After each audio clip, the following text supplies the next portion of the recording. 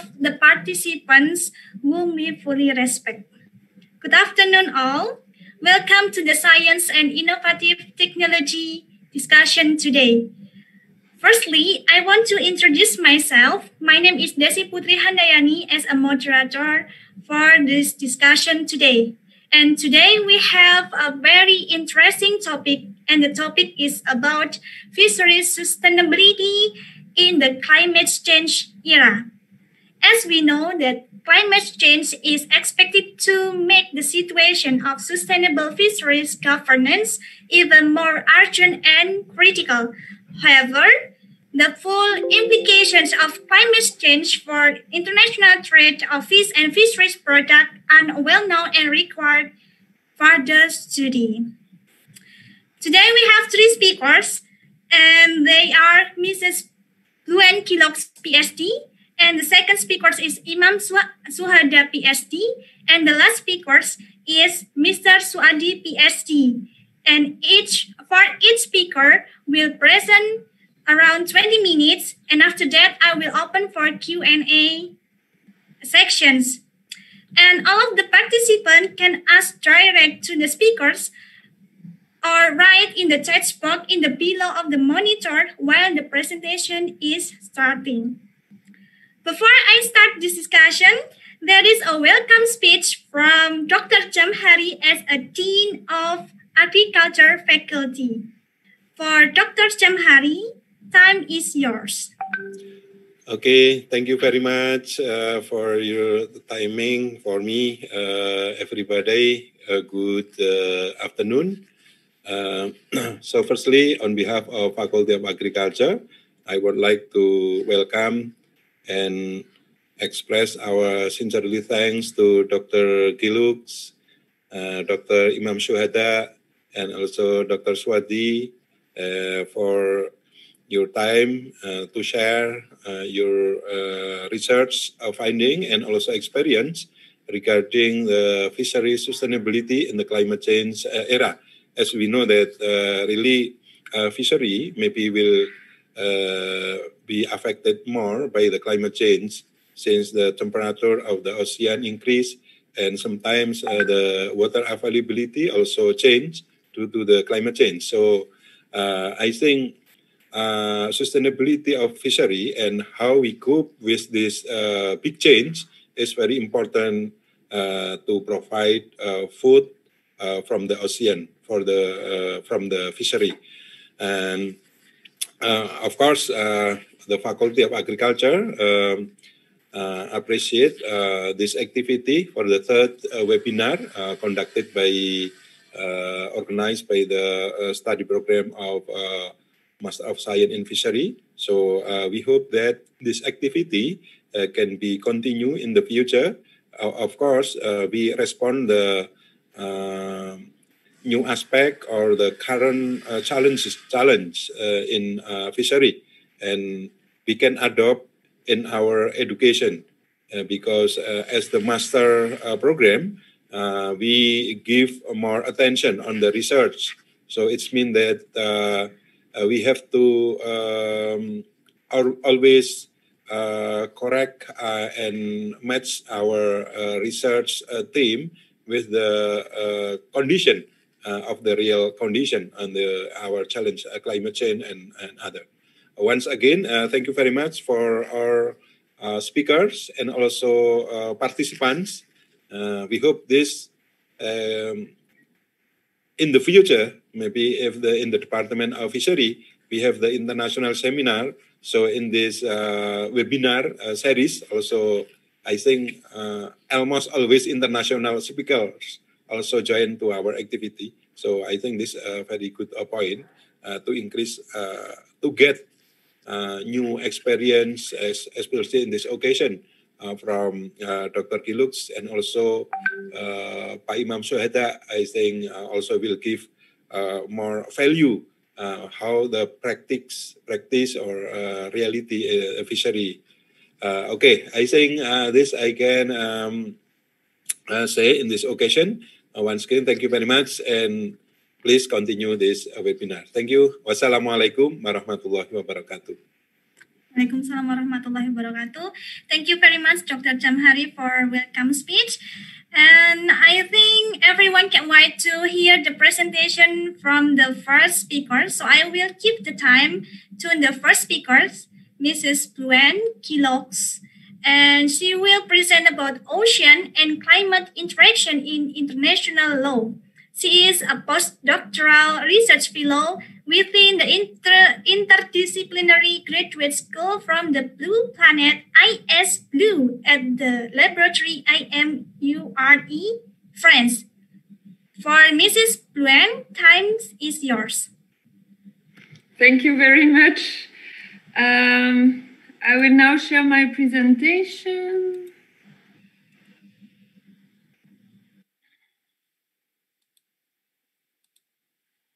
Can you hear me properly?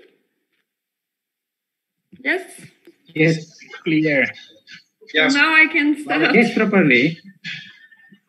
And can you see the presentation properly too? My slide? Yes? Yeah, it's good. Selamat pagi, siang or sore, depending on your time zone. I hope my accent is fine. Thank you, or I must say terima kasih to the Fisheries Department and the Faculty of Agriculture of the Yogyakarta University for inviting me to join this webinar. This is really an honor. I met some of the fellow members of the department back in 2018. They warmly welcomed me and the other participants to the Imber Summer School. It was an unforgettable, fruitful experience. I'm looking forward to further collaborating with you. This presentation today is based on a legal paper entitled Ocean and Climate Regime Interactions, published last July in the Ocean Yearbook. I will give you an overview of the results I obtained in terms that I hope will be not too abstract for non-lawyers in particular. In the following presentation, and especially in preliminary remarks, I will explain what are the interactions between ocean and climate systems from a natural sciences perspective and how these interactions are reflected into international law. The first part will be dedicated to the incidental consideration of climate change in the law of the sea. In the second part, I will show that the consideration of the ocean in climate international law is incremental.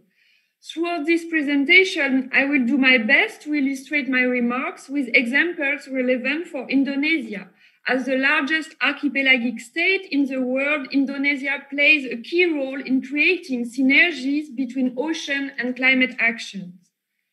I will also do my best to avoid the use of acronyms, but if it is the case, they would be made understandable in the corresponding slides. As for the legal terms, please know that I will use the word regime and law indistinctly, even if they do not have exactly the same meaning. Regime has a broader meaning that international law, that means the rules of the rights and duties binding on and formulated by states and international organizations. Regime stems from international relations and refer to loosely coupled sets of norms, decision-making procedures, and organization coalescing around functional issues such as climate or ocean issues. Some other preliminary remarks concern the history and the scientific and environmental framework in which this legal study takes place.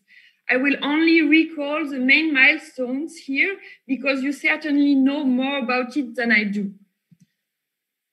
The ocean has long been used by scientists as a key component of the climate system to show that human activities, especially the indiscriminate burning of fossil fuels, have resulted in unequivocal, accelerated, and unprecedented alteration of our planet. In 1957 already, the American scientists Revele and Suez wrote, I quote, that within a century, we are returning to the atmosphere and oceans the concentrated organic carbon stored in sedimentary rocks over hundreds of millions of years. In the late 70s, early 80s, enough scientific evidence had been gathered to leave no reasonable doubt. Since then, the senseless use of natural resources has continued, leading to the present climate crisis. According to the IPCC, Intergovernmental Panel on Climate Change, a special report on the ocean and the cryosphere in a changing climate published in 2019, the response of the ocean to past and current human-induced greenhouse gas emissions is irreversible on a human scale. The global ocean is and will be seriously affected by multiple disruptions in its physical, chemical, and biological dimensions. The three key climate-induced drivers impacting the ocean system are ocean warming, acidification, and deoxygenation. Consequent impacts comprise sea level rise, disruption of ocean water masses and currents, loss of polar ice and glaciers, biodiversity depletion, and extreme weather events. In Indonesia and all around the world, actual and forthcoming consequences on human societies, their livelihoods, health, and security are severe. At the current rate, global warming is likely to reach 1.5 degrees between 2030 and 2052, and will likely persist for centuries to millennia, causing further long-term changes in the climate system. For limiting global warming to well below 2 degrees, as set in the Paris Agreement, CO2 emissions must decline by about 25% by 2030 and reach net zero emission around 2070. If humanity achieves to do so, it will only have to negotiate the extension of world's tropical reefs or sea level rise of several meters. But if the ocean is negatively impacted by climate change, it also plays a key role in mitigating its effect by, for example, absorbing excess CO2 and heat. Such capacity of passive absorption, which benefits humankind, is variable and non-unlimited. As we have just seen, the strong social ecological interactions between ocean and climate systems explain why ocean and climate interaction in international law are highly desirable and urgent. Yet, the state of international law differs from the state of science. Both ocean and climate regimes are loosely coupled. On one hand, the law of the sea, and especially the United Nations Convention on the Law of the Sea, can be characterized as a comprehensive framework governing all major human activities conducted for peaceful purposes in the whole ocean, divided into zones within and beyond national jurisdiction, where the rights and duties of states are carefully balanced. Under the unified legal framework of the UNCLOS, UN Convention on the Law of the Sea, a broad range of specific topics has been supplemented by several sectoral and regional arrangements, such as fisheries agreements. On the other hand, the climate regime can be characterized as a regime complex. That means an array of partially overlapping and non-hierarchical institutions governing climate, with at its core the 1992 United Conventions, a framework convention on climate change, providing the framework for stabilizing greenhouse gases and atmospheric concentrations. Its 1997 Kyoto Protocol, setting quantified emission limitation and reduction commitments for developed parties only, and the 2015 Paris Agreement, specifying the UNFCCC, so the United Nations Framework Convention on Climate Change, specifying its ultimate objective by setting precise temperature goals for all parties. Besides the UN treaty-based regime, the climate regime complex is prone to virtually integrate new regimes or to coordinate or cooperate with other regimes and fields of international law, such as human rights or the law of the sea. But for now, both climate and ocean regimes only intersect, overlap, and occasionally collaborate. Throughout my study, I have observed 4 types of interactions that are proving useful to creating more coherence and efficiency within and across ocean and climate law. Firstly, epistemic and cognitive interactions. This is the case of the work of the IPCC, providing best relevant scientific knowledge within the climate regime, but also used by professionals within the ocean regime. Secondly, technical interactions stemming from legal techniques such as treaty interpretation and treaty drafting. I will give you examples afterwards. Thirdly, normative interactions that could be, for example, the use of meta norms such as sustainable development goals to find connection between ocean and climate regime. And finally, institutional interaction taking place through coordination and cooperation between international organizations, treaty bodies, and mechanisms. So this is also the case of regional fisheries management organizations while they are addressing fisheries in the era of climate change. These 4 types of interaction are rather complementary than mutually exclusive. Bearing them in mind, we will now study in more details to what extent ocean and climate regime interacts. So let's start with the law of the sea and how it can be related to climate-related issues. The consideration of climate change within the law of the sea, and especially the UNCLOS, is incidental. That is not surprising, since the so-called Constitution for the Ocean was negotiated at a time, the 3rd UN Conference on the Law of the Sea between 1973 and 1982, when climate change was not on the international political agenda. At first glance, the reduction of greenhouse gases to protect and preserve the marine environment falls outside its scope. But by using legal techniques such as treaty interpretation, the UNCLOS shall be, however, interpreted and applied in good faith, considering any relevant rules of international law applicable in the relations between the parties, between states, and that includes climate law. Without going into legal details, the primary interpretative links between ocean and climate regimes operate through UNCLOS provisions on the protection and preservation of the marine environment. For example, ocean warming, along with the uptake of CO2 in the water column causing acidification, can be considered as a marine pollution, as they respectively involve the introduction of energy and substances with deleterious effects.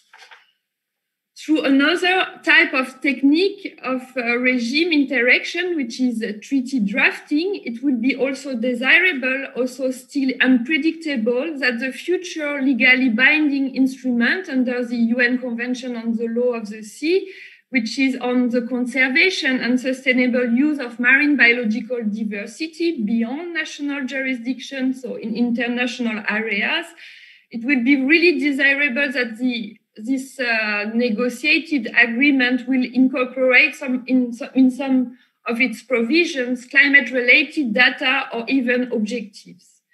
But the fact that the UNCLOS and other sectorial or regional ocean-related agreements can underpin in a mutually supportive manner international climate law is heavily dependent on enhanced cooperation and coordination between states and international organizations within and beyond the ocean regime to guarantee synergic decision-making and implementation.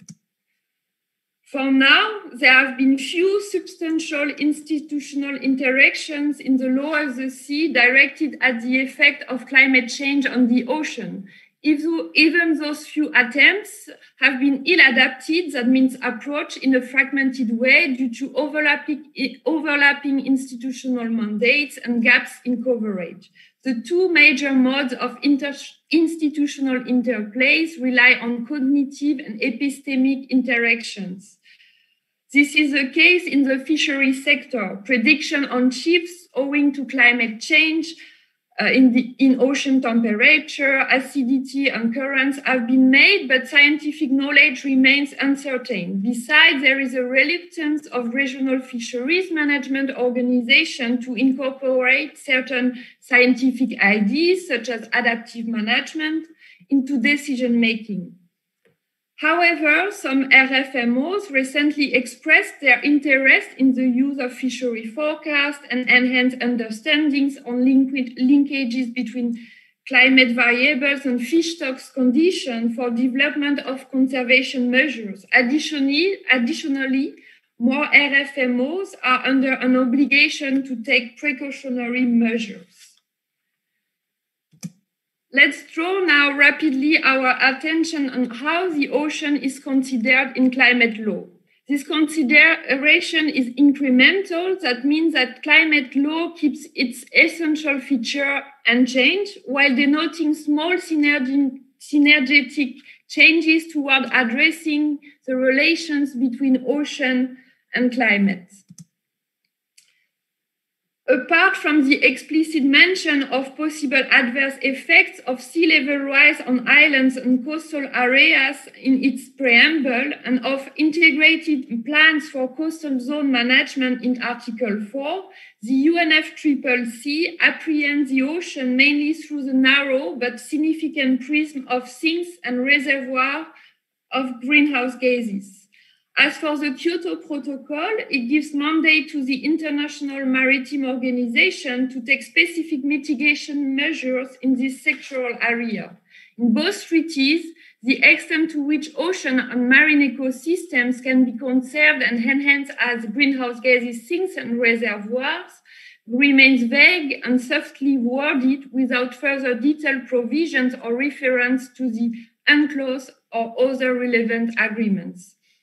This can partially be explained by the broad scope of the UNFCCC and the fact that the UN climate negotiations have traditionally focused on land-based greenhouse emissions in the atmosphere. No account is made by parties for the excess carbon naturally absorbed by the ocean.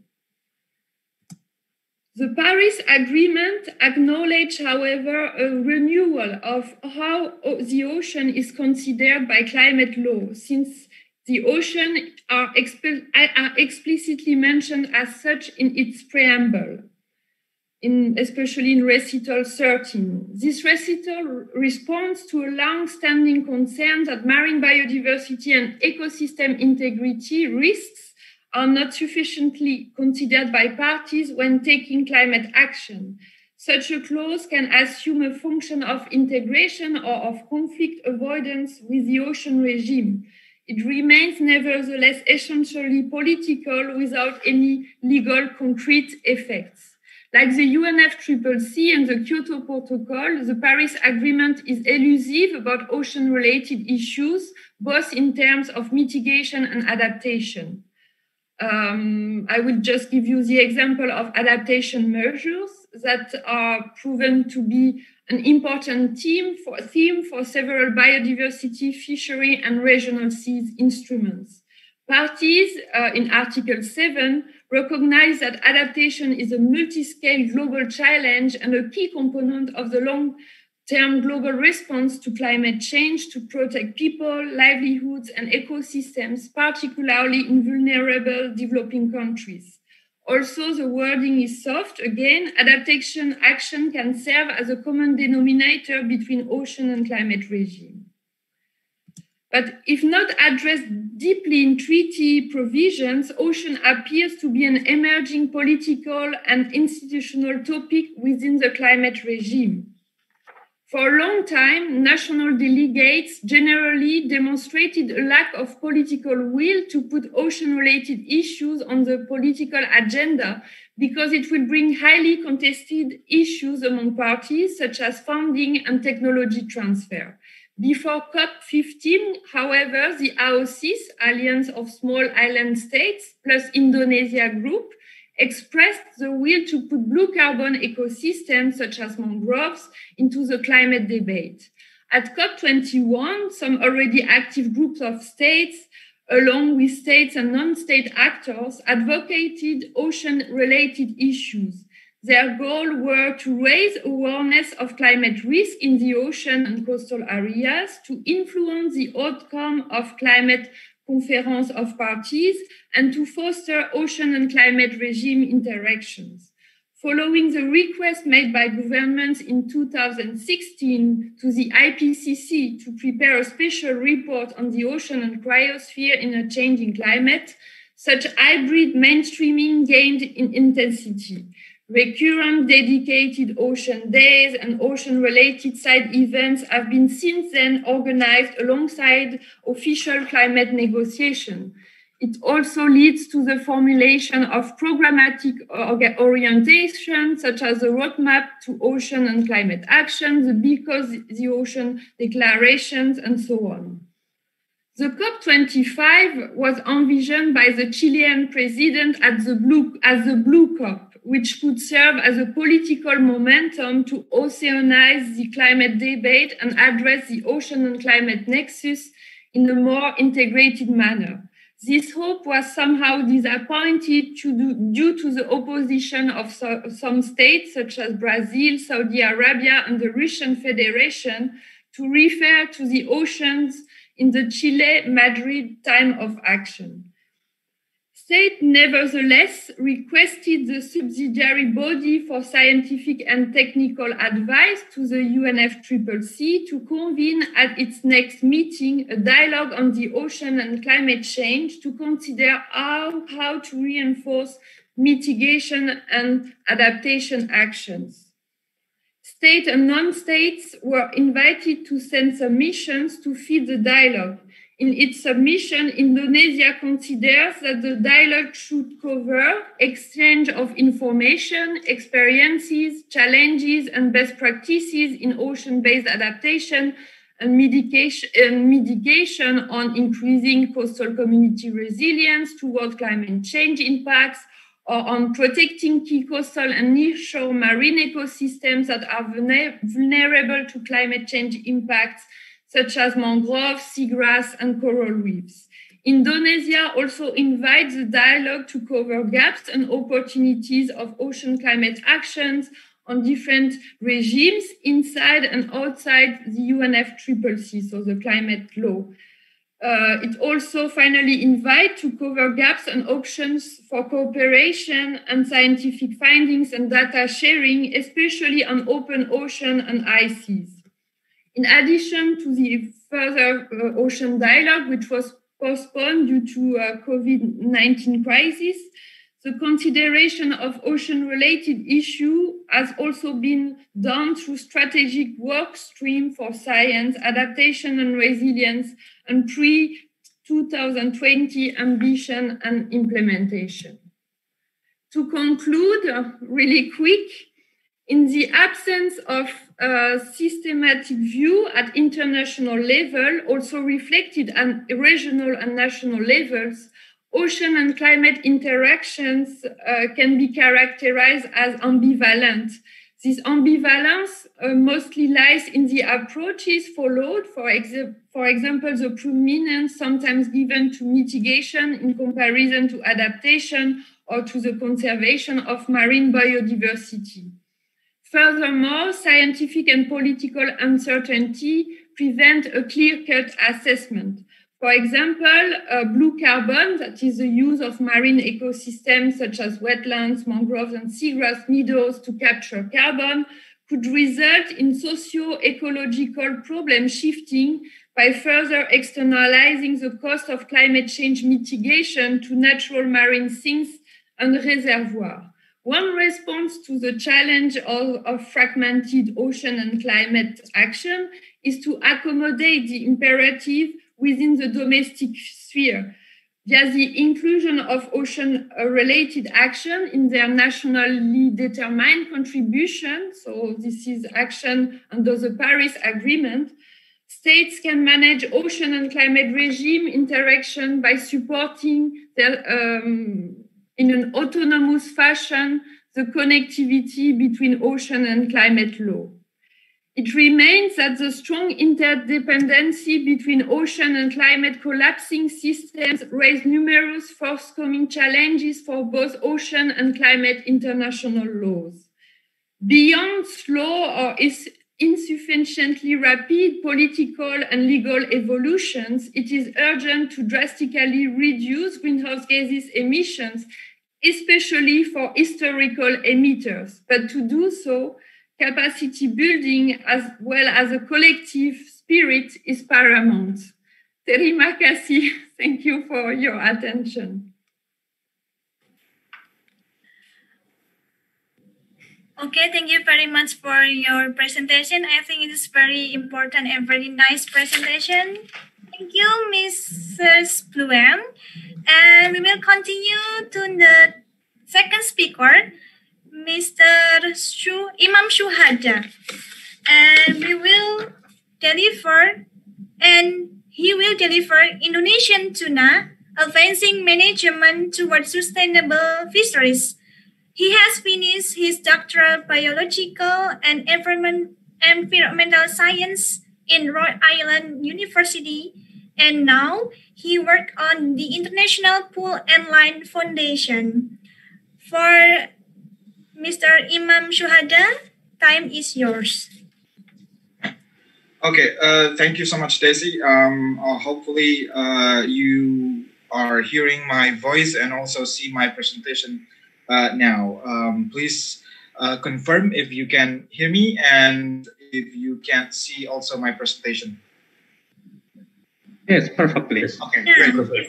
it's perfect. For today's presentation, I would like to again try to basically going small, trying to bring the participant to know more about Indonesian tuna, and then later on and how Indonesian tuna contributes to the world as to supply the protein, and then after that we'll try to give an explanation on how Indonesia is collaborating regionally in the management of tuna fishery, and then we'll be closing with a very small taste of what happened with a little taste of climate change due to pandemic of COVID-19 for Indonesian tuna fishery. So again, as you know, Indonesia is actually the one of the largest world largest producers of tuna, and supplying almost 20% of global tuna production. So pretty huge and pretty significantly important for the world tuna production, as also for Indonesian income for artisanal and also industrial fishery. So again, this tuna, the Indonesian tuna, consisted like somewhere around 22 species, and are caught by industrial fleets, coastal and artisanal boats.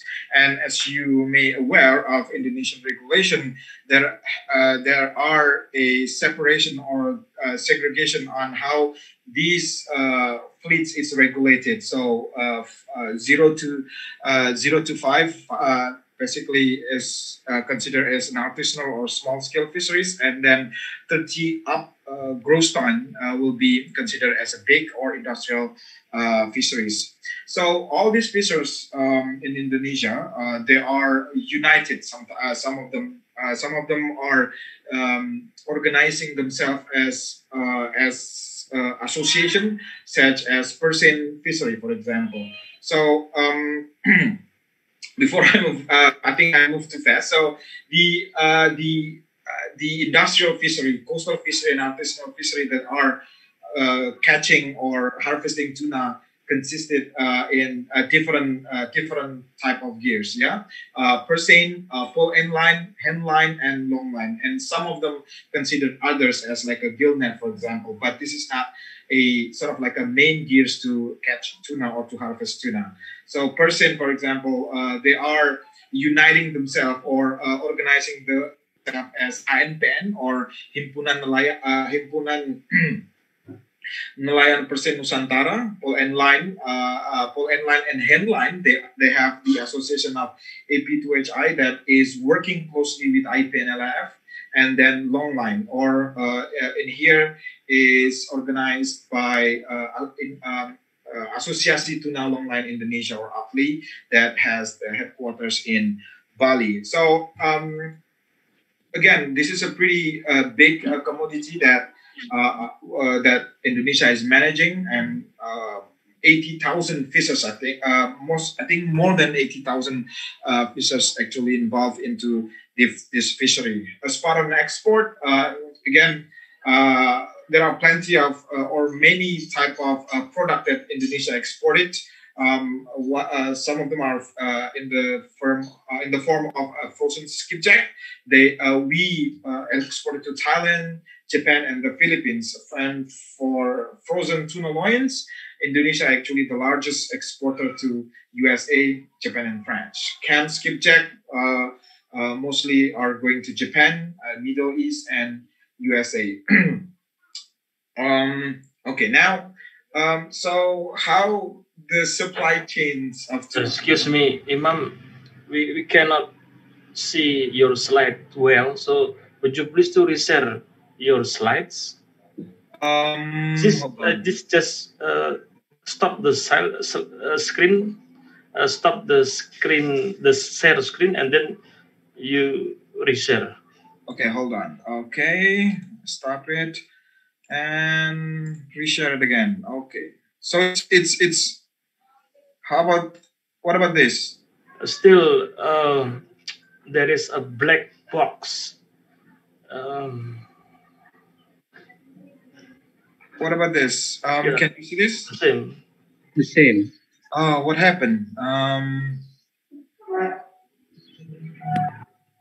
Hold on.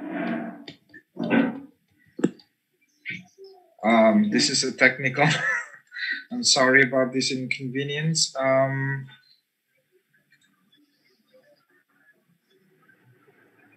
Okay, now what do you see? Yeah, black box. Black box again. Okay. In the right side. Mr. Imam Suada, I can see your presentation well in PowerPoint. Oh, really? Yeah, maybe the connection. Hold on. So, just to make sure everybody is everybody seeing my full screen right now? There is some small portion. It's in black spot. I think we can still see your screen. We'll be fine, I think. Okay. Do you see my presentation? Yeah. Yes. Yeah. Only small part in like a black box. Oh my goodness! What happened? Yeah. Okay. Hold on. Let me try to use a different screen in my computer because. Okay.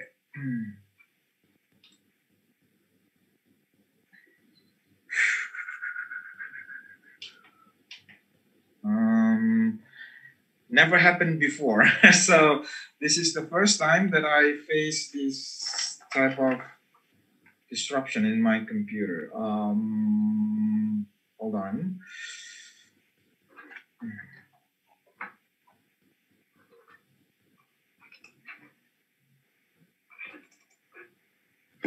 So what happened?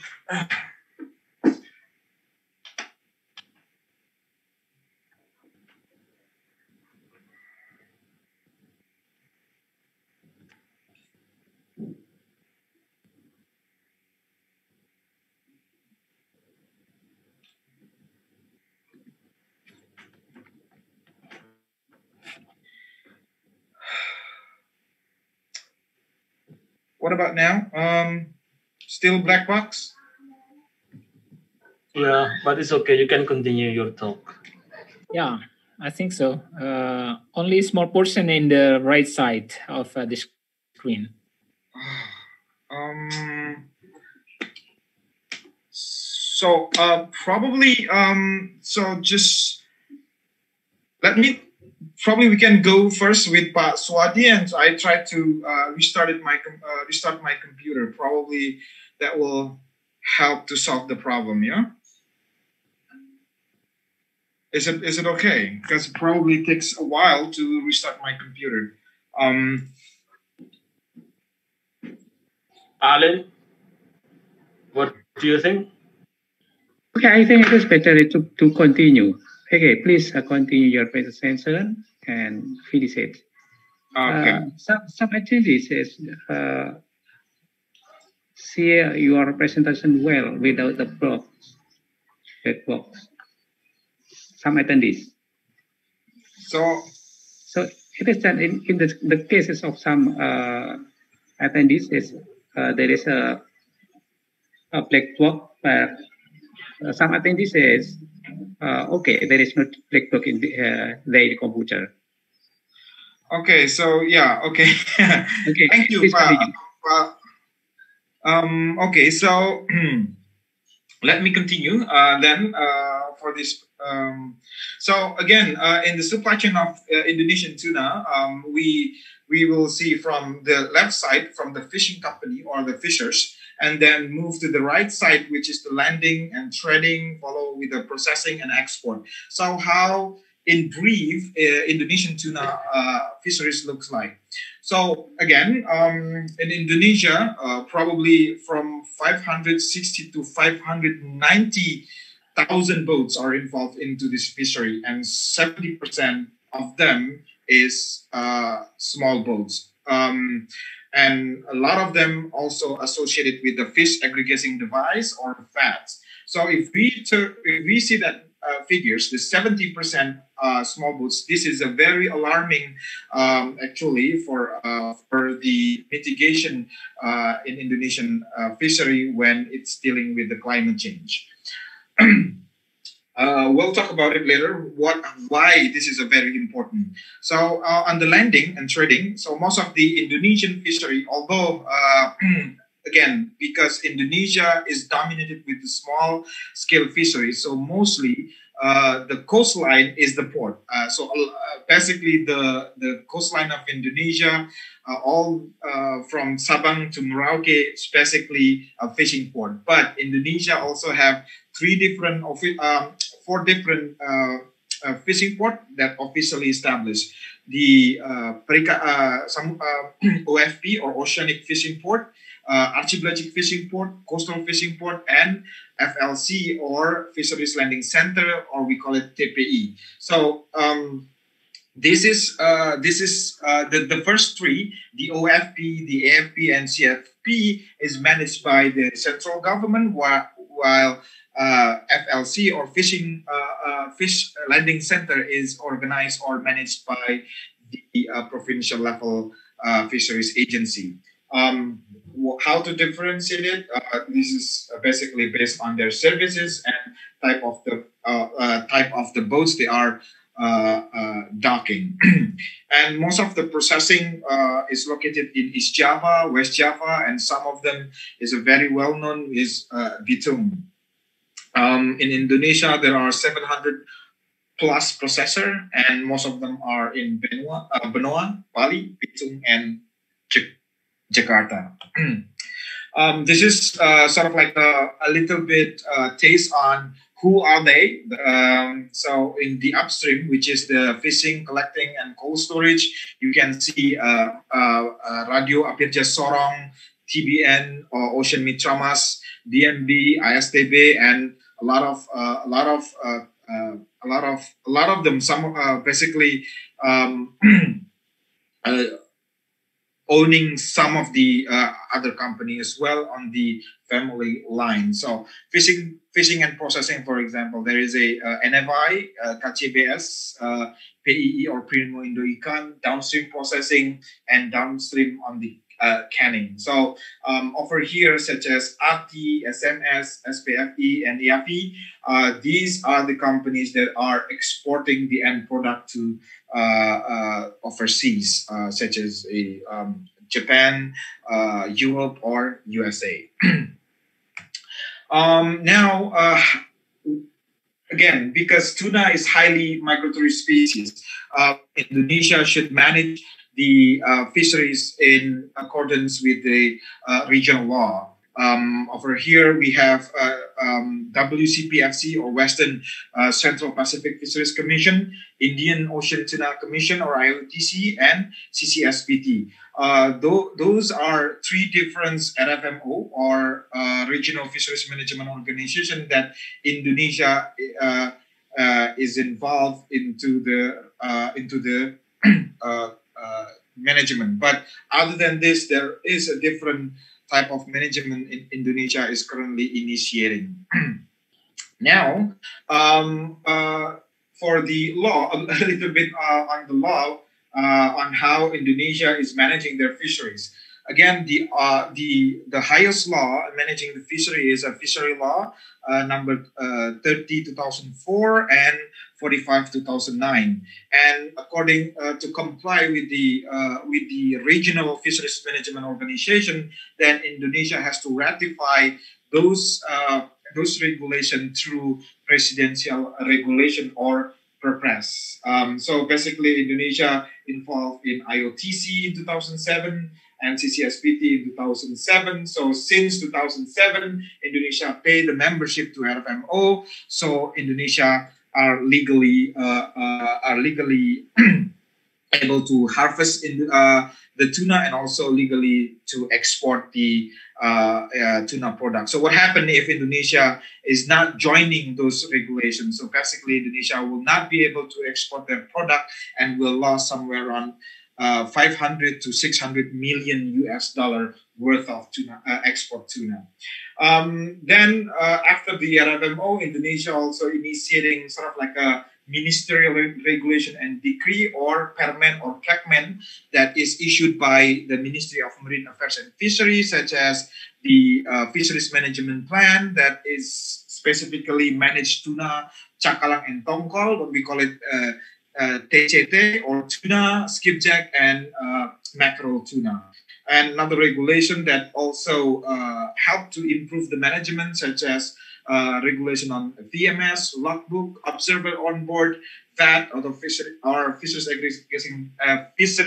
aggregating device, and one more is moratorium of Pandasi, that is very very highly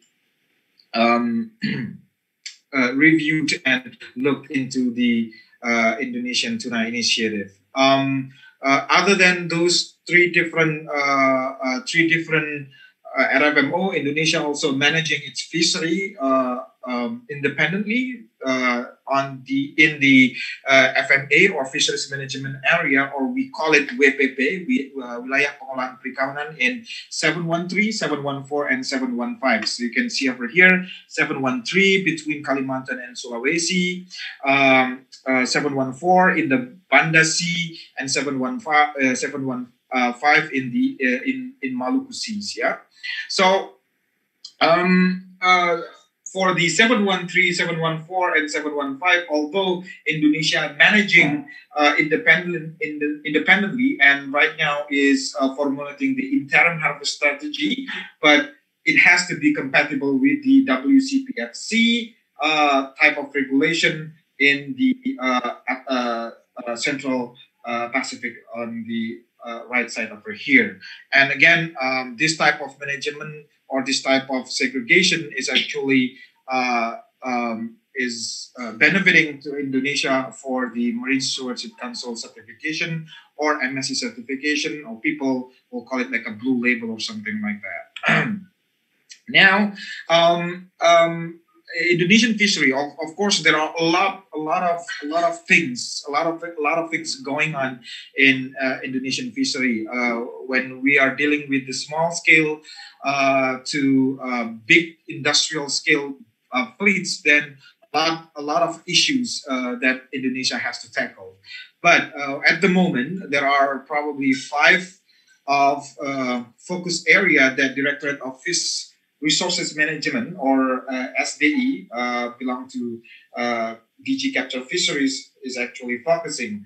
One of them is improving data collection and the tuna registration system. You can see how the database sharing system is actually initiated, improvement of logbook and observer, and improvement of licensing such as SHTI, SINCODA, and small scale fisheries license, and also business license. Again, formulation and implementation of harvest strategy also being the focus of Indonesian managers, fisheries managers. They are preparing for the legal documents, setting the reference point, monitoring and evaluation. At the moment, they are formulating the harvest strategy based on biological reference point and a little bit based on the maximum, on the sort of like a bioeconomic model that will generate maximum economic yield compared to the biological reference point on the on the regular or basic population dynamic type of analysis. Supported by fish aggregation device management, a lot of Indonesian fisheries, especially in tuna, pole inland and handline, are dependent on the fish aggregation device. They need them to basically improve the effectiveness of the gear. Again, there is an electronic tuna data reporting, logbook, observer, and part of this initiative, PNLF, our organization is also supporting DG Capture Fisheries to establish sort of like a e-logbook, so people will be able to register or basically to record their catch instantly. Amendment on tuna-related regulation and development of infrastructures such as landing sites. Again, this is part of the updating tuna management in Indonesia. As I mentioned before, data improvement. There is a collaborative platform between government offices, either national and also provincial level, NGOs or CSO, scientists, academia. A lot of professors that are doing research also will be able to log in or input their data into eBRPL. For here, this is a platform of data sharing system that is initiated by TNC and also BRSDMKP or research agency, fisheries research agency in the national office. You can see over here how the data is inputted, how the review and how this data will be used for fisheries managers to improve their regulation. Now, again, because Indonesia is very complex on when managing fisheries, we cannot overlook or undermine how small scale actually comes to play in the Indonesian tuna fishery, and they are pretty much important. So you can see over here on the right side, sort of like the supply chain on or basically the process of collecting bait until harvesting tuna in small scale fisheries. You can see over here that although we are concentrating in the type of management and data analysis on catch and effort to basically produce MSY or MTY, but a different approach that is considering the well-being of Indonesian fishers is also being initiated on how basically the fisheries contribute to the lives of individuals and also communities in Indonesia. Hence, when Indonesian managers or Indonesian fisheries managers come to a decision on how to manage the fishery, it's also considered the well-being of the fishers, and not only the stock itself. Hence, again, social and economic indicators come into play when we are talking about the harvest strategy in Indonesian water for tuna. Now, so when the previous one is sort of like a traditional or basically business as usual, or this is something that Indonesia needs to do.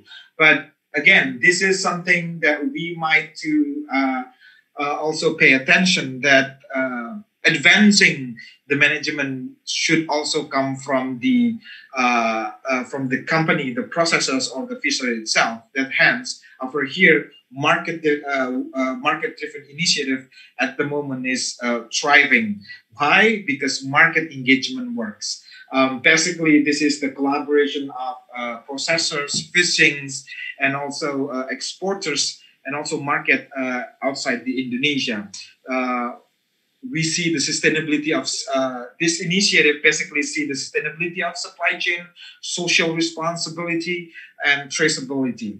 This is the three main important why market-driven initiative is initiated, and what the reason behind it. You can see over here sort of like a brand that Paul Line is promoting Indonesia. Indonesian tuna. This is the brand Indonesian tuna, basically one by one tuna brand.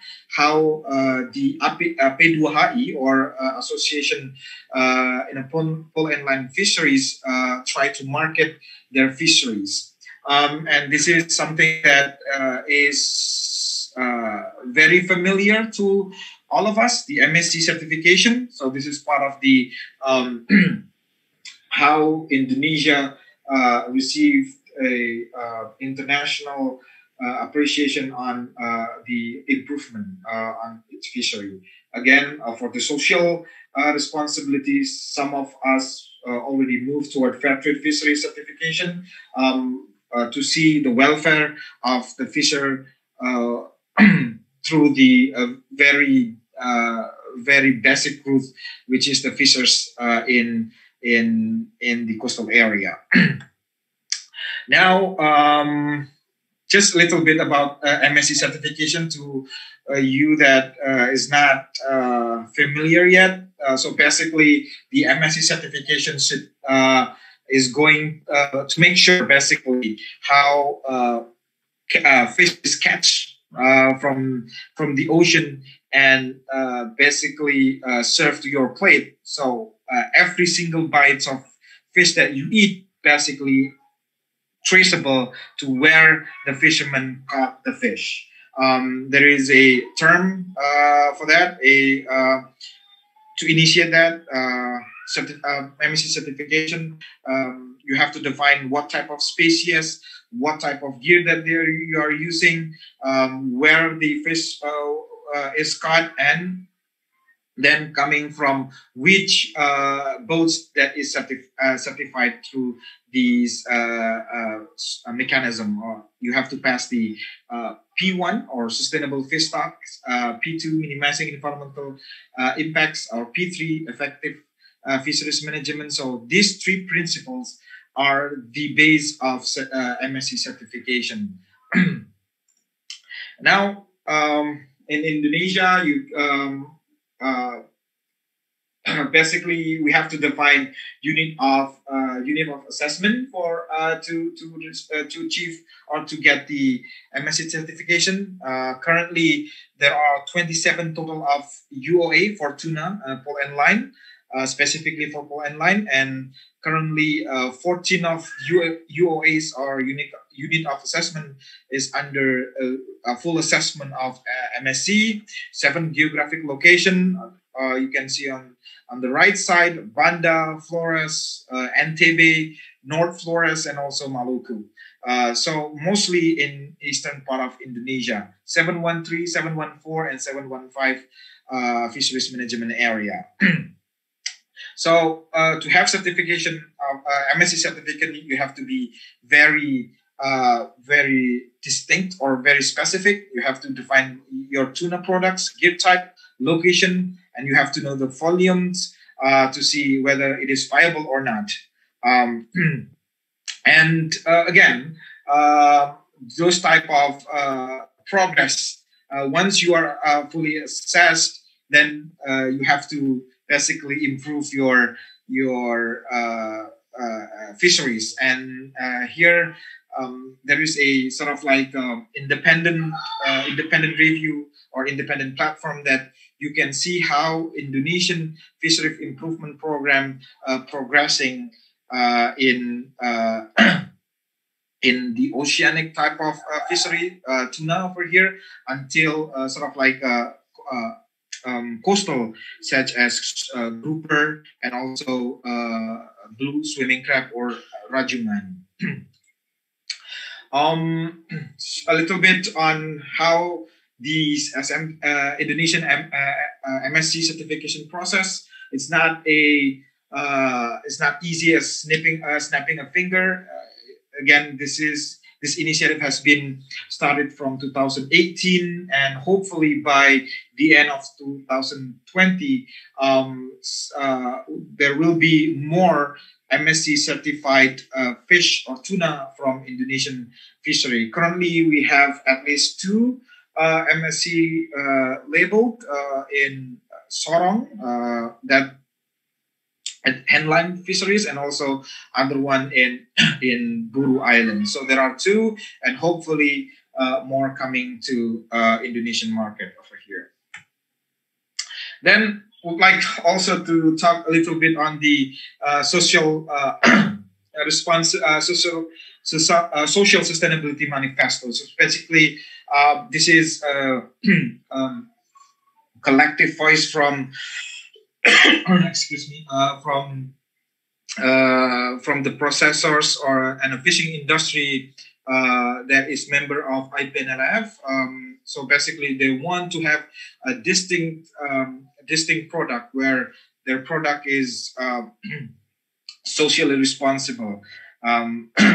So minimizing environmental effect, involving human in the fisheries, aligning with the SDGs or sustainable development goals, and a lot of them is actually preserving the old centuries of how the community is fishing tuna in their respective location.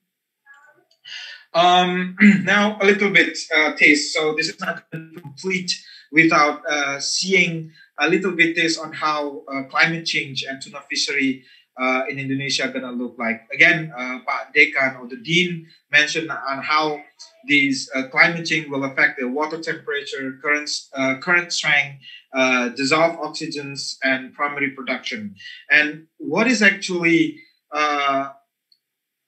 what is going to happen when these change the properties of our ocean? So there is there is a small studies which is stating 15% of tuna biomass will move from EEZ or economic zone to high seas. So which is a big problem for Indonesia, because then, as I mentioned before, 70% of our fishers or our fishery for tuna is actually based on the coastal. So Indonesia will need a bigger boat, will need a mitigation plan on how Indonesia should advocate the small fishers and how industry prepare themselves to go much further to high seas to catch their tuna. And again, you can see how the economic losses going to be potentially affecting the coastal fisheries, changing the demographic in the coastal fisheries, and a lot more actually will be affecting by the climate change. And again, as we know, in the beginning of 2020, we were shocked by the pandemic, COVID-19, and a lot of us blaming to the climate change. And look, this is what happened with the climate change on tuna fishery. So the drop price 25 to 30% for 1 day fishing. It's is seeing in eastern part of Indonesia. Drop in processing company, reduction by to 50% of the capacity in the factory. They are not able. They're not able to basically send their product to the to overseas direct. Now they are looking for direct sales. How their they actually supplying their product to a domestic market. But again, tuna is well, for some of us, tuna is quite expensive, and and this certainly will give some severe effect to coastal coastal communities in Indonesia.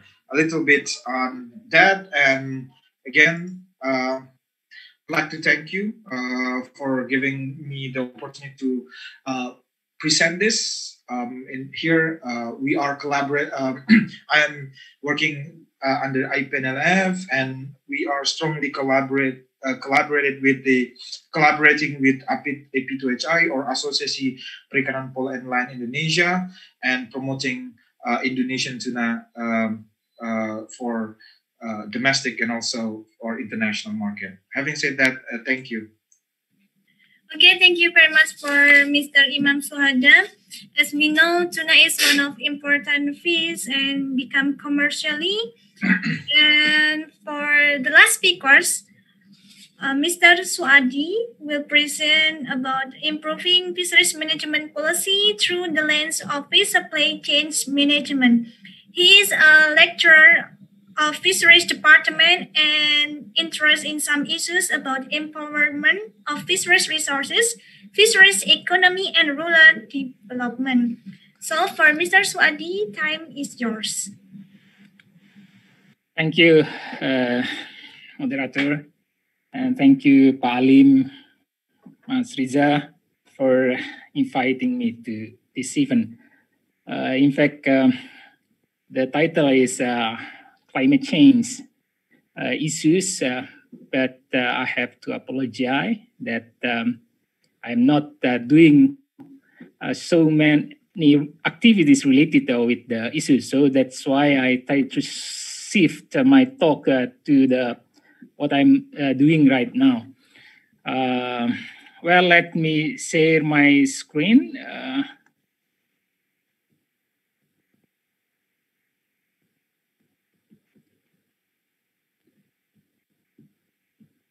Wait a moment, please.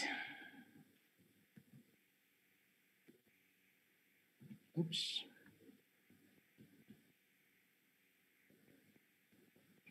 Okay. It is nice to hear Bloom and Pak Imam presentation. It is very enlightening and very nice talk, nice structure talk about the issue. I just probably will talk much more wider issues about the fisheries management. I think Pak Imam has mentioned a lot about how our fisheries management in Indonesia in the last couple of years, we are doing research in supply chains management, in fact. And I think I'm trying to see the possibility of improving the fisheries management policy, particularly through the lens of supply chains management. There are 4 parts that I would like to share, a little bit introduction, and then key issues in fisheries management. And fourth, the main part that I would like to discuss. Hopefully I can make faster and brief the issues. Well, as an introduction, as we know, I think the fisheries play an enormous role in the context of Indonesia and many other countries, whether as the main income source of the people and even the nation, jobs, food, and we also have to mention as a feed, as a main raw material for feed of animal, including fish. And for sure, it's an engine for growth. And there is a lot of discussion about the issue of sovereignty, national security, including the issue of IUU fishing. And I think in a social aspect, historically, this is very important activities for many of Indonesian communities. I think because of the historical reasons, some of traditional fishing activities, even in other countries, some of our fishermen can do that. And the last one is as culture base of some part of Indonesia. So that's why this is protect coastal culture. And that's why in the context of its role, fisheries, I think, has multifunctionality.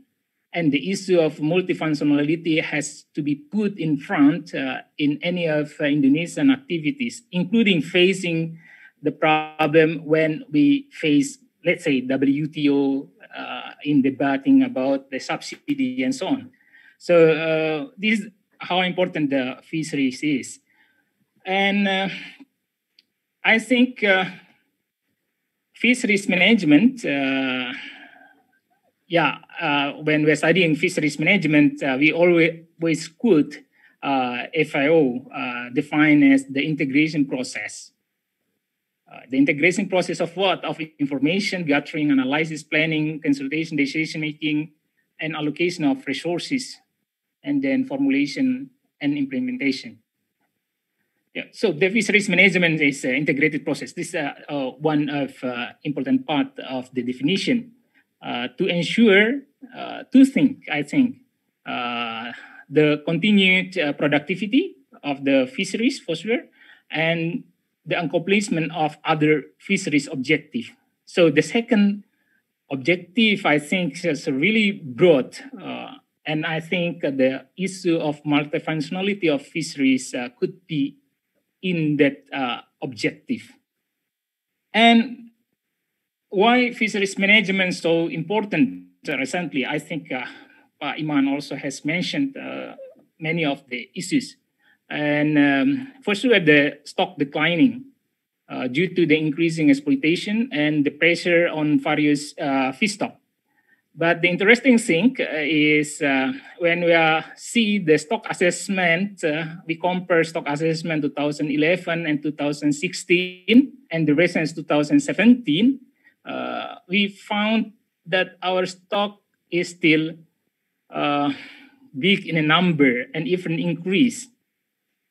Even though I think this is of the improvement in methodology of the assessment. So our stock is still, let's say, still very large in amount, in the volume of fish stock. Now we have, we always hear about, we have about 12.5 million ton of fish stock, and our capture fisheries just exploited 6.5 million ton. That's why we still have room to expand the fisheries.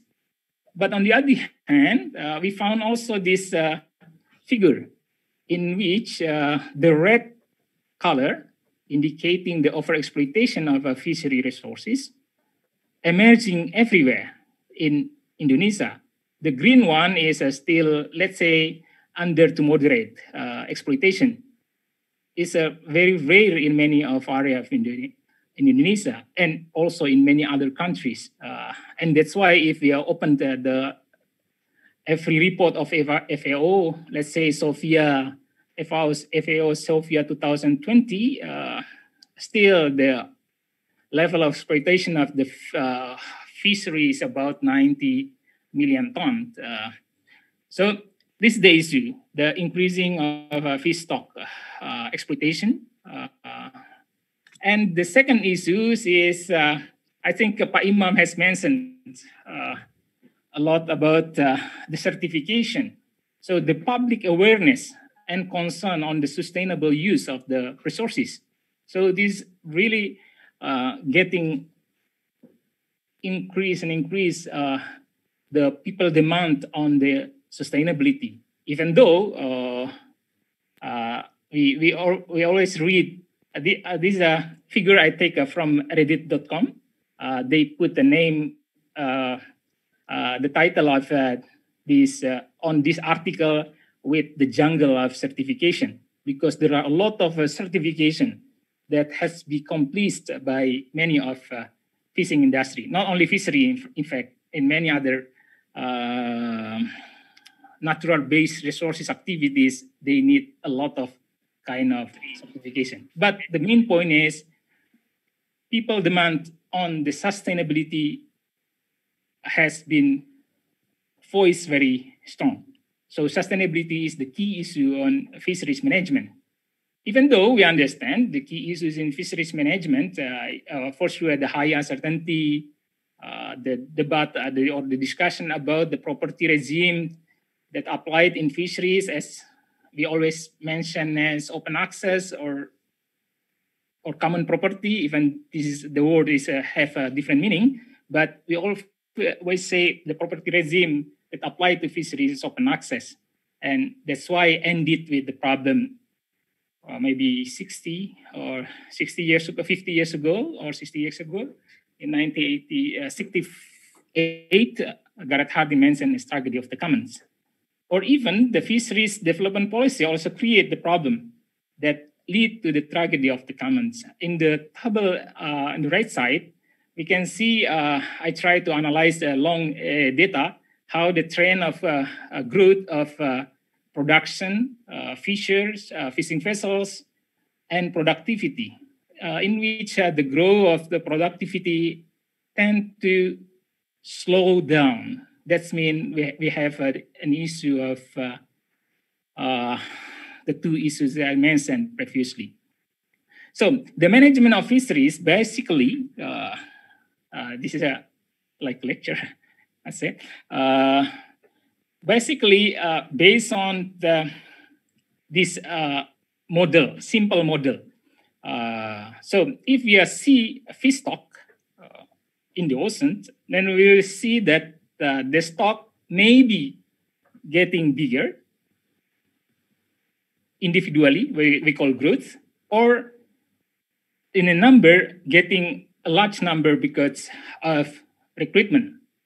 Or it also can be smaller in number due to natural mortality, or even decrease due to fishing mortality. In fisheries management, in our understanding, mostly we are trying to manage the F, or fishing mortality, whatever the model is, whether we call it MSY,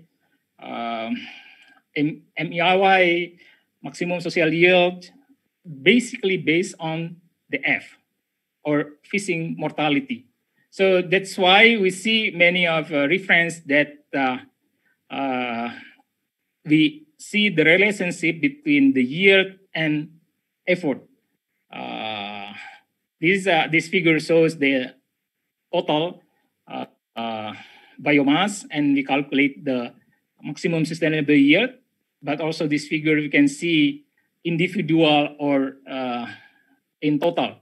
There are a lot of discussion about this figure, but let me skip just to say that basically, based on biological consideration, we try to find the highest yield, the maximum sustainable yield that they can produce from effort or any of input that we used in fishing activities.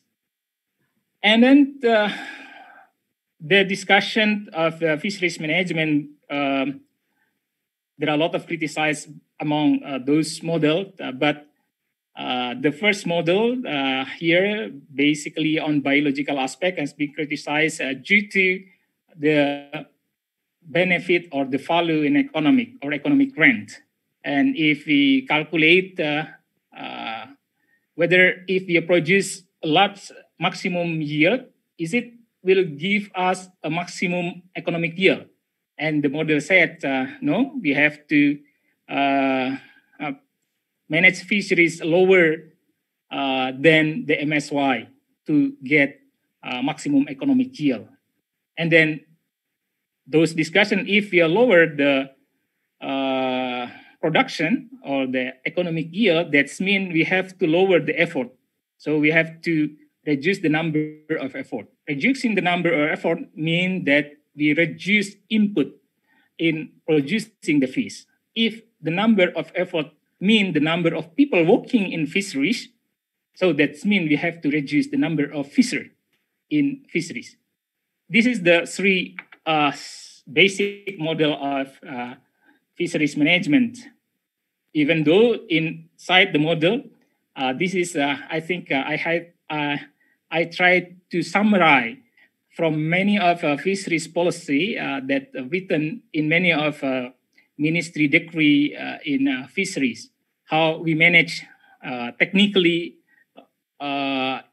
fisheries, whether we're using TAC, total allowable catch, we regulate the species, size, gear, fishing ground, or fishing vessel.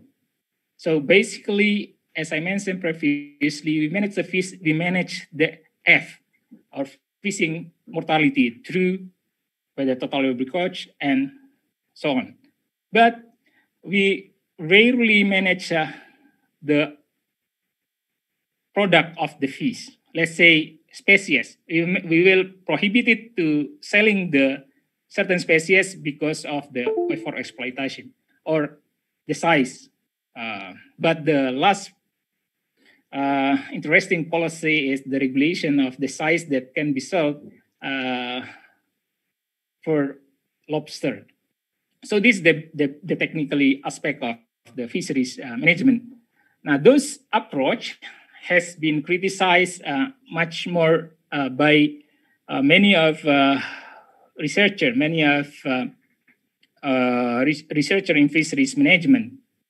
In the first approach that I mentioned previously, we call it a modern approach. So we see the relationship between the users or the fishing activities to gain the optimal, whatever the optimal is, either optimizing the exploitation or reducing the conflict or mitigating the pollution. But postmodern approach show that another relationship. The first relation is interaction with the global change, as I think Brune has introduced us about how the global change influence the fisheries in the macro level.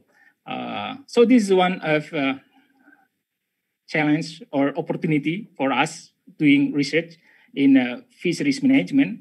And the second is the interaction with the globalization.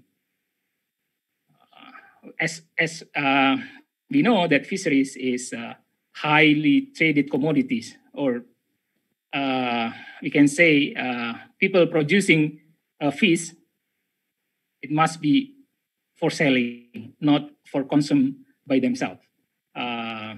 So this is how the fisheries management see the potential or criticize the other basic of fisheries management.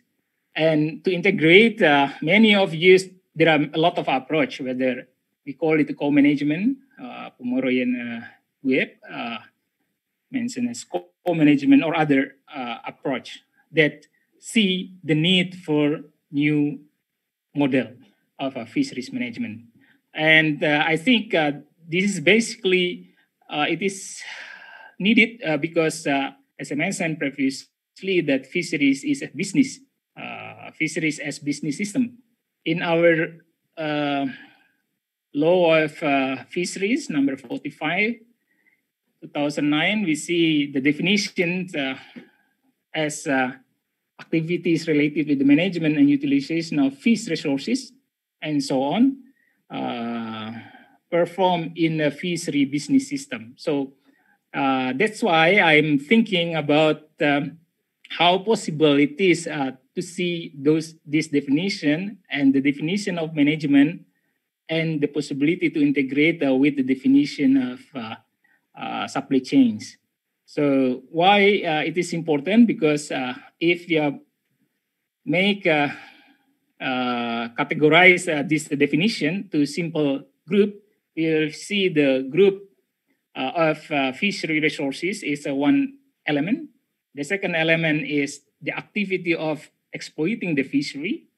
and then we will bring to handling and processing activities to produce value-added product, and then end up at the market.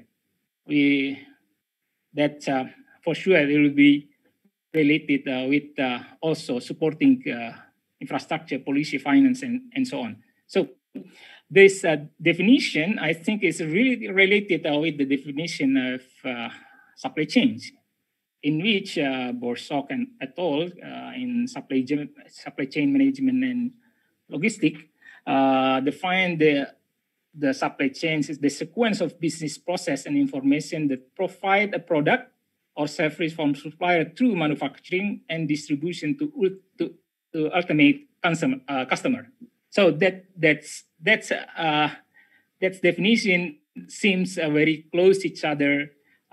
Fisheries management, fisheries itself, and supply chains, in which the objective also similar, in which the integrated value chains also aims to get effectiveness, efficiency, relevancy, and sustainability. So I think there is a somehow similarity in the definition, and that's why we need to manage the flow of whether flow of information, product, or even finance. Usually, if we read the supply chain handbook, at least 3 main flow that we need to well manage. So the last part that I would like to share, I think my time is run out. The problem of fisheries management from the perspective of the supply chains. The first case is from lobster supply chains model at southern coast of Java that we are conducting studies in the last couple of years. And anchovy supply chains model, this is related to the prohibition of trawling. The first one related to the management of the size. And the last one, I think I will not discuss much more about this, but Imam has mentioned a lot about the tuna. But this is related to the issue of moratorium of fishing in Bitung. So the lobster fisheries is very important in southern coast of Java. I just will skip it, this one. What is the challenge in managing the lobster fisheries from the perspective of supply chains? The left side figure shows us the model of fish supply to the main industry or market in the certain area of where the fish is exploited. We are conducting studies in Yogyakarta, in Pangandaran, and also in East Java. So we see that the blue one is the allowable size regulated by decree of Ministry of Marine Affairs and Fisheries that must be a length minimum of 8 centimeter. So many of fisheries that related to the out region or export market will go through the blue line. But even there is a prohibition, there is also some issues related with the local or domestic market. They will challenge the the enforcement in the definition of fisheries management in lobster management. But unfortunately, the law or the regulation has been changed recently. Previously 8 centimeter and now reduced for certain species to 6 centimeter. So this is one issue, just to briefly introduce the problem. And the second issue is related with lobster. We also try to analyze the regulation number 12/2020 on the lobster management. As I mentioned previously, there are some species that has been reduced the size from 8 to 6, and the permission for any other of activities that profusely prohibited, for example, poor release export or culture. And we are trying to identify whether possibility of creating new problem in lobster resources, and we found some issues that we are right in the red one. Could be the issues when we want to export the lobster. What is the quota? Do we know the stock? That's one of the issues. The second issue is related just about the anchovy. Is related with the prohibition of using throw-related fishing gear. This is in North Sumatra, in Medan. There are, I just will go fast. There are two supply chains model, but the main market is the city market. The main market of the main target market for the anchovies or teri is the city market in Medan City. There are two how to say there are two ways. First is from fisher to their village or home, and then directly sell to collector. And the second is to companies, and then companies to the main market, or even some companies send to out region. What we do, the thing that we want to highlight from this case is the prohibition of the use of the fishing gears and impacted the way of this flow of anchovy. The last one is related with the tuna in Bitung city, where the major industry of large-scale fish processing in Indonesia, particularly canning and so on, is in Bitung. That has been severely impacted by the prohibition of foreign or ex-foreign fishing vessels or other policy during previous minister. So, but how the industry manage the issues is one of the important issues is try to find out the main source of the fishery to process. For example, some industries importing fish because of their lack of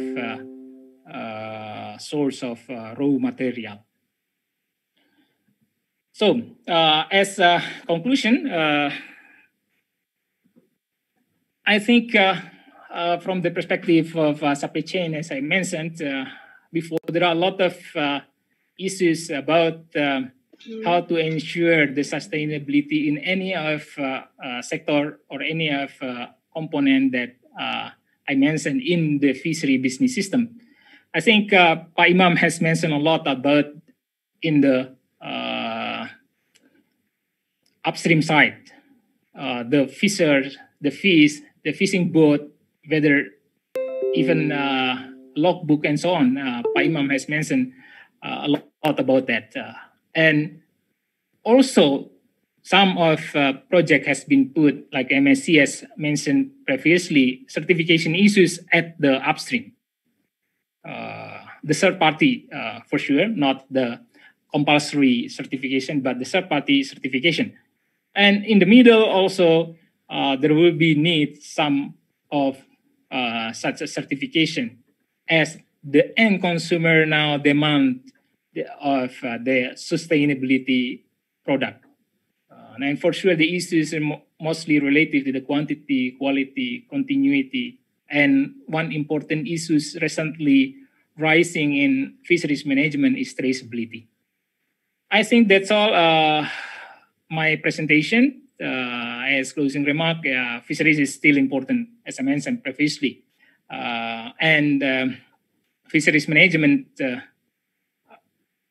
I think, need to also focus not only upstream or supply side, but also to the other related actors in managing the fisheries. And the last part, smart fisheries, it seems rapidly growing recently. In here in ministry, we have Nelayan Pintar. In supply chain, they also have IT-based information system. But as a learning source, it is very interesting if friends see the seafood chain Unisort or tuna scoop. The tuna scoop one is really, really interesting how Japanese company manage the quality and traceability of tuna fishery. This is one of the model how to integrate the fishery management into fishery supply chain management system. Thank you. Okay, thank you very much for Mr. Swati for your presentation about fisheries management. And yeah, I will continue to the next section. So all the participants, if you have a question, you can ask to the speakers. And now we have 5 questions, 3 for Mrs. Pluen, 2 for Mr. Imam, and 1 for Mr. Suati. Okay, there is a question from Ibu Rati Ida Adarini for Dr. Pluen. Can we know how many percent the contribution from naturogenic and anthropogenic for climate change globally? And then the second question is from Dr. Umi Zakia for Mrs. Pluen. In the term of law itself, which one is more affected? The existing ocean law due to climate change or vice versa? And since the ocean condition and territory are different in every country, will the rule applied will be same or different? How about the open ocean, which is open territory? Who actually should manage, or was it law existing in this era? And then in the third question for Dr. Pluen is from Riza. How intense the discussion about the effect of global change from perspective in international law? In what topic the discussion is intense? Maybe Dr. Pluen can answer first for the question. Yes, Do you please. want me to answer all the questions straight away? Or yes, I can do so. Concerning the first question, if I understood well, is mostly relying on natural versus anthropogenic climate change. So I would say I'm not a scientific by training. I only know that the oceanic system is the largest active and natural sink and reservoir of greenhouse gases. So due to physical Earth-sea flux at the ocean surface and active biological uptake, I think that is approximately a quarter of CO2 emission of anthropogenic origin that have been absorbed by the ocean since 1990. And as for the excess heat, it's all about 90% of the excess heat that have been absorbed between 1970 and 2017. I invite the person who asked me the question to look into the IPCC special report on the ocean and climate sphere in a cryosphere in a changing climate to look at the difference between natural and anthropogenic climate change. I have only one example concerning weather events, and as from 2019, 70% of weather events that have been assessed have their likelihood or magnitude increased by human influence on climate. So it's really important. Concerning the second question, so various aspects of ocean law can be affected by climate change. For example, sea level rise is impacting due to the calculation of baselines that states use to determine the extent of national waters, such as archipelagic waters or the EEZ. For sure, international law is not disconnected with national circumstances. So the national territories or circumstances between archipelagic or coastal states or land states will be quite different. So international law is relying on sovereign states and how they implement it. So it will be accommodated to national circumstances, legal systems and capacities.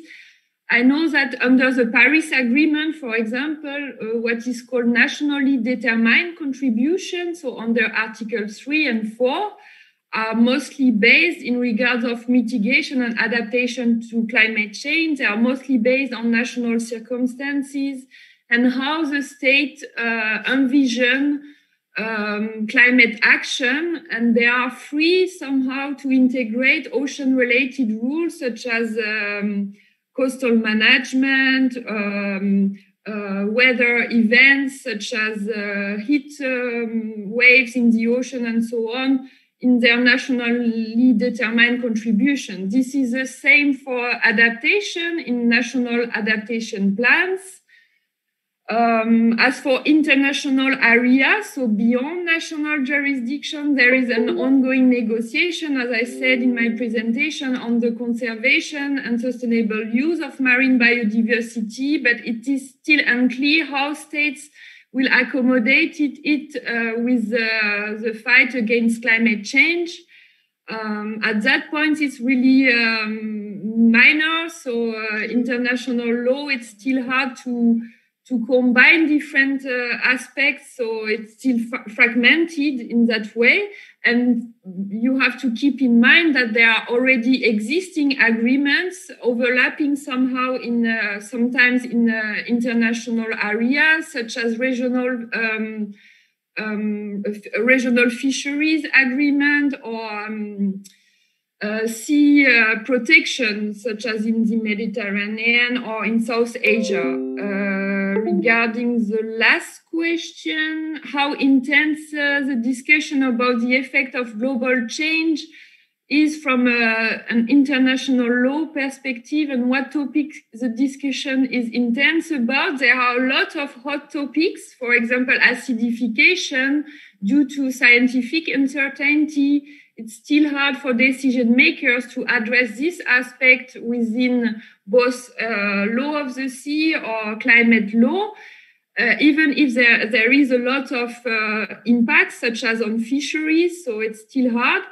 And there are quite a lot of topics, hot topics, regarding what kind of solution we need to use to fight climate change. Must that be naturally based solutions such as blue carbon ecosystem, or technologically based solutions such as geoengineering, which is for sure raising a lot of questions about the impacts of such activities, both on the environment and on relying coastal or national communities. There is also a hot topic about fundings, for sure, and also about the share of burden, because this is mostly historical, so-called historical emitters that are responsible for anthropogenic climate change.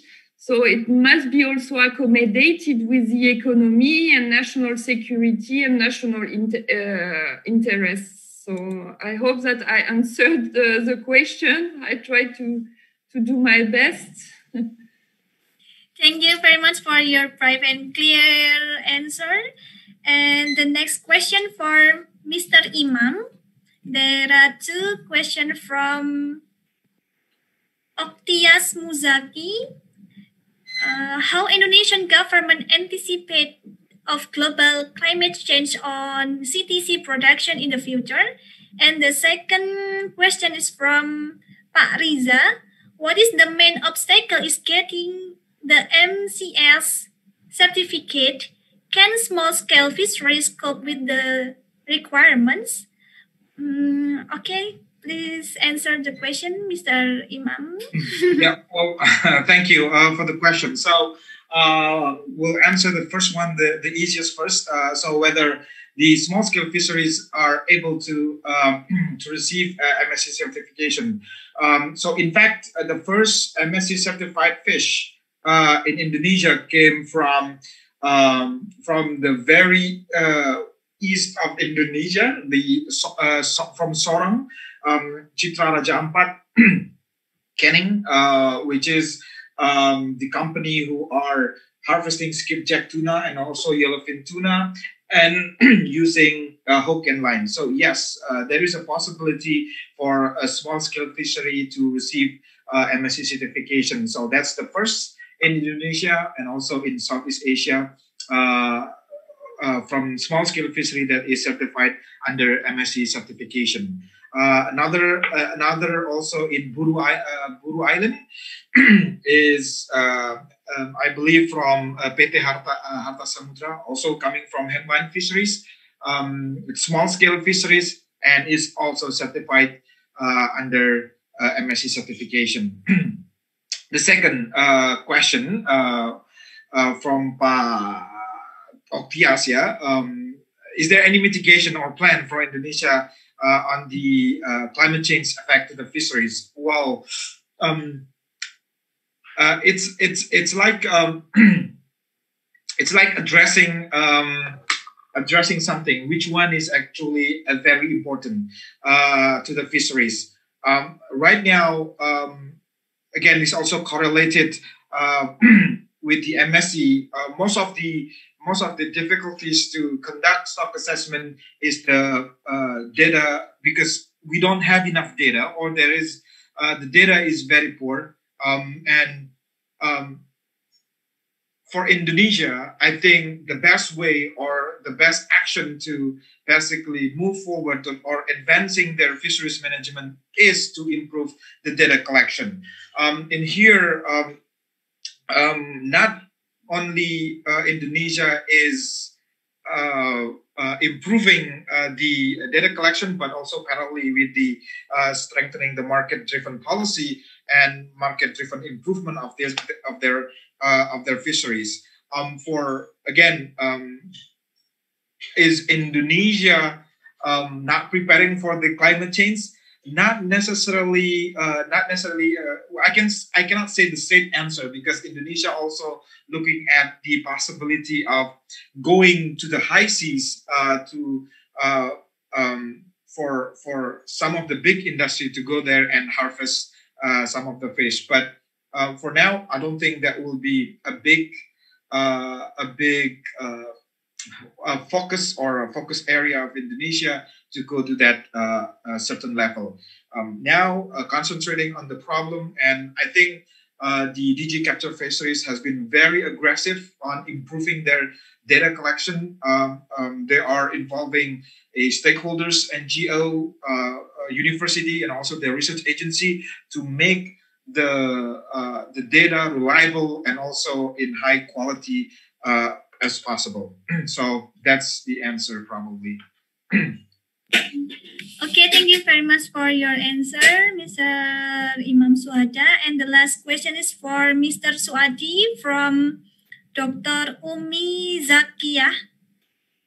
She is asked something the rule penalized for breaking law accidentally by other fishermen were different in each different country is true, or how then Indonesia government opinion regarding this issue?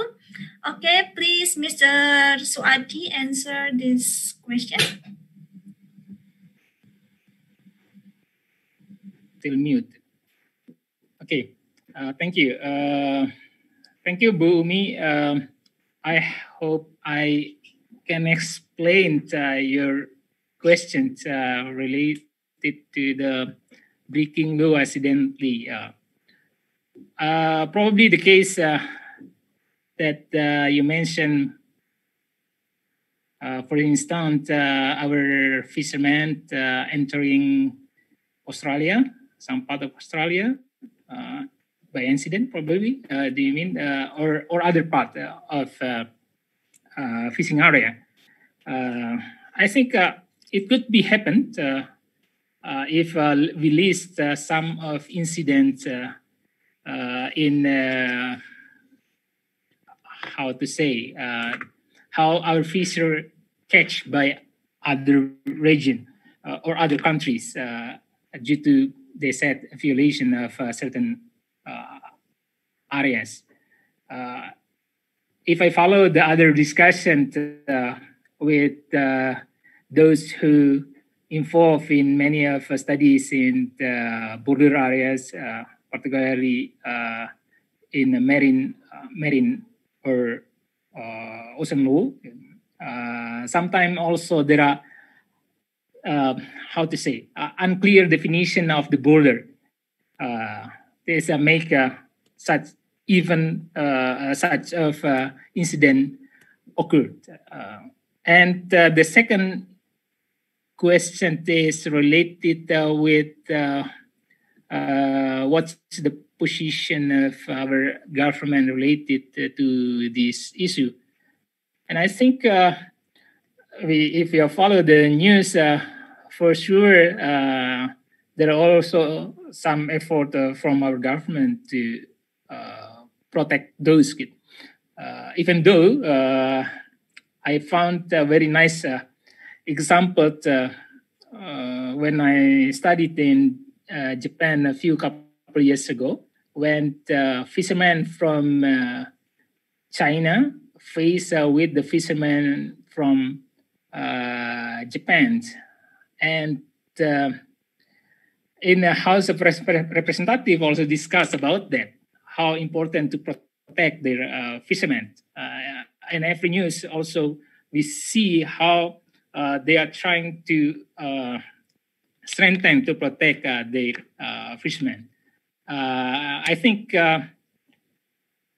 related with the issue, the government, how to say, the government position or the government role, we see the strong effort from the government to protect our fishermen. But the problem is mostly the size of our fishing vessels is still lack or weak, and it is I think the other priority, the other strategy to benefit the resources, try to shift from 96%, if I count our current fisheries is small scale, trying to be promoted to be larger fisheries as one of effort to strengthen the fisheries activities. I hope I answering your question, Bu Umi. Thank you. Thank you very much for Mr. Suadi. I think all the question has been answered by all the speakers. Is there any question from another participants? I will wait for 5 minutes later. If there is no question, I will close the discussion today.